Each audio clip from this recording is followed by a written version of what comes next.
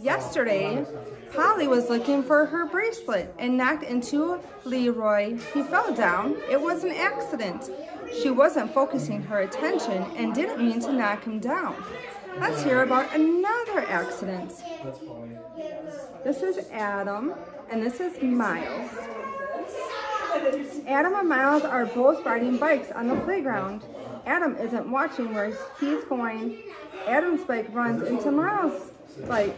Miles' bike runs off the path. This is an accident.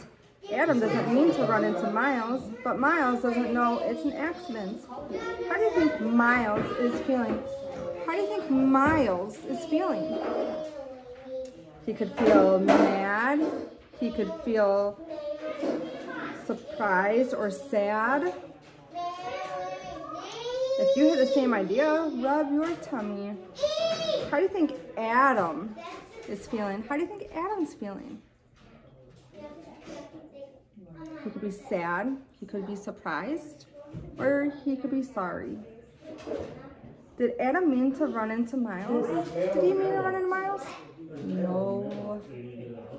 Did he mean to knock Miles off the bike path? No. Pretend you're Adam. What could you say to Miles?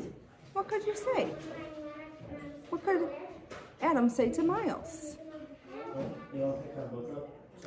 It was an accident. I didn't mean to run you into your bike. Are you okay? It was an accident. Accidents are not done on purpose. Adam didn't mean to run into Miles' bike. When accidents happen, it's important to say, it was an accident. I didn't mean for that to happen. Are you okay? So just gotta remember, if you had an accident with a friend and you didn't mean to do something, then you have to tell them that it was an accident. Are you okay? Can I help you?